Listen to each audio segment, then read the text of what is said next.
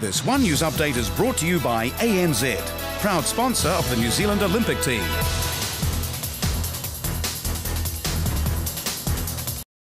From tomorrow, you won't see cigarettes in shops. It's part of the government's target of making New Zealand smoke-free by 2025. But as James Ransley reports, some retailers are concerned the ban poses a security risk. Scratching the surface of the smoke-free debate. It's not easy.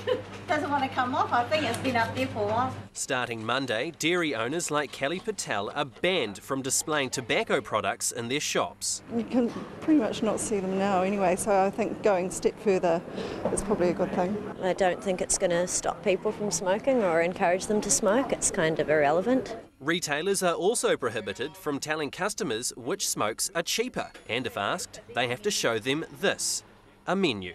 Failure to comply could end up with a fine of up to $10,000. While the tobacco companies have paid for these cabinets to be refitted, the association representing retailers aren't entirely convinced that they're practical. To find the product is a longer delay. That delay can also mean that while they've got their back to, someone else could be in the store reaching over into the counter or could be walking out the door with some extra product. Well, what is your number one concern with this new setup now? Security.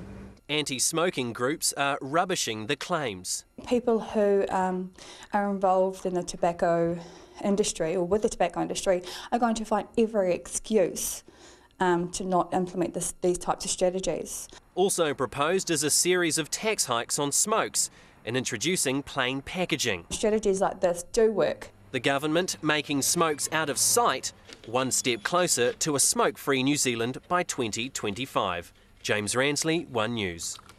And we have more on the tobacco issue on breakfast tomorrow morning with the Associate Health Minister Tariana Turia. That's here on One from 6 in the morning.